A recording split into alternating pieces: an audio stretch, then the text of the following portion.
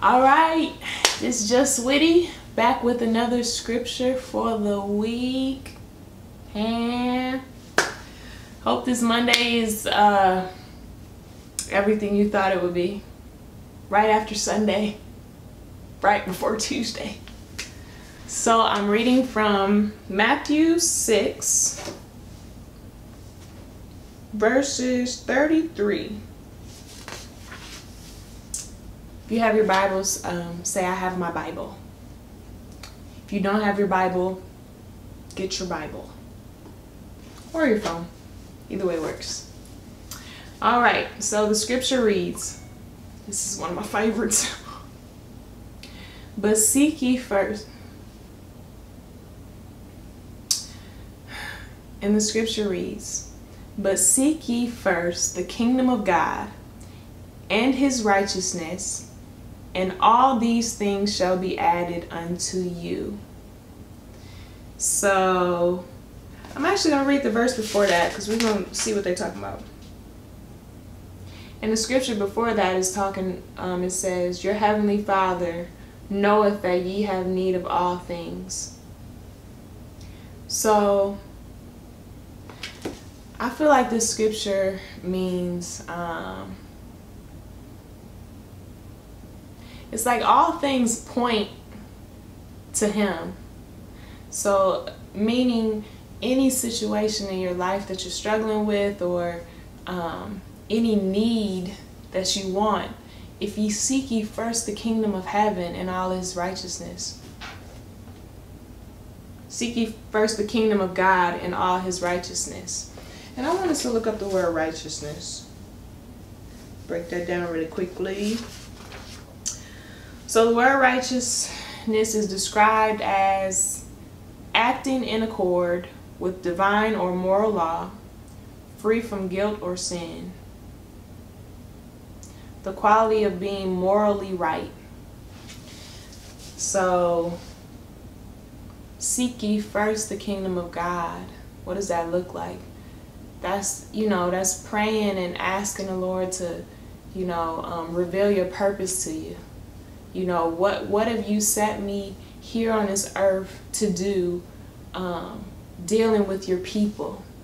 How can my life be a reflection of the kingdom of God? How can I exercise, different characteristics of the fruit of the Spirit, patience? We're going to have to go over the fruit of the Spirit because that's the only one I could think of right now. No, there's more patience, long suffering. But seeking him first with whatever need that you have, because everything else will follow. And I think about my situation and being single, and desiring to be married, and but just seeking him first, going to him, praying for my husband that I haven't met yet, praying that his angels be encamped around him, just speaking things into existence, but giving them to the Lord, things I desire, my heart's desire for things, giving it to the Lord, and being patient, and just seeing what he communicates back in regards to those things. And as far as righteousness goes, and good morality, and I feel like this scripture kind of just reflects life, just your whole life, because I feel like with every need that he supplies, naturally being human, we have another need. Oh, I got this. Okay, next I want a house. Okay, I'm gonna seek ye first the kingdom of God. Okay, let me put this prayer, in front of you, and see what you say in regards to that. But within that, I'm still fulfilling my purpose, the things that I know that I should be doing here on earth while I'm waiting for whatever need he will supply. So it's like, it's really a win-win. It's like we have so many questions in life that he has the answers to if we only seek him. in regards to what we're looking for, everything else will follow. It's a win-win scripture. But again, I think it's just so much power in seeking the Lord first and all, you know, in his kingdom and his righteousness, and knowing that everything else will follow. Is so much comfort in knowing that he got you. And it's just like with any relationship. The Lord created everything. Everything. So it's like he knows, he's omniscient. He's omniscient. He knows everything. He's omnipresent. He's everywhere. So it's like, okay, I'm going to seek him first because he know the answer. And whatever that looks like, that's building my relationship with him. And that's key to making it into heaven, relationship. Like, this earth is temporary, and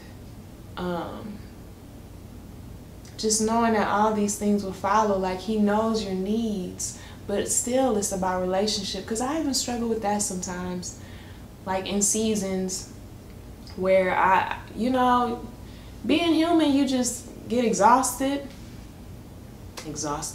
but you feel taxed on praying about something. I've been praying about this, I'm tired. You already know, and you feel the type of way, and that's just being honest. But I think it's so powerful that, you still are expected to seek him.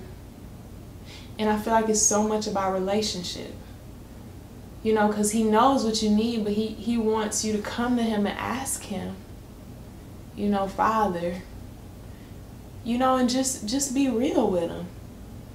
I've been asking you about this for a long time, but I'm still believing in you. And this is still my request. And I ask that you guide me in this season, because I know all these other things will follow, Lord. I ask that you guide me, what should I be doing? How should I be preparing? What should this season look like for me? Because I want to get it right. You know what I mean? So I hope that you all can, drop a comment or different things on what this scripture looks like to you in your life. Seek ye first the kingdom of God and all his righteousness, and everything, and all these things shall be added unto you. Added, plus signs. Let's get it. So hopefully that was my knee.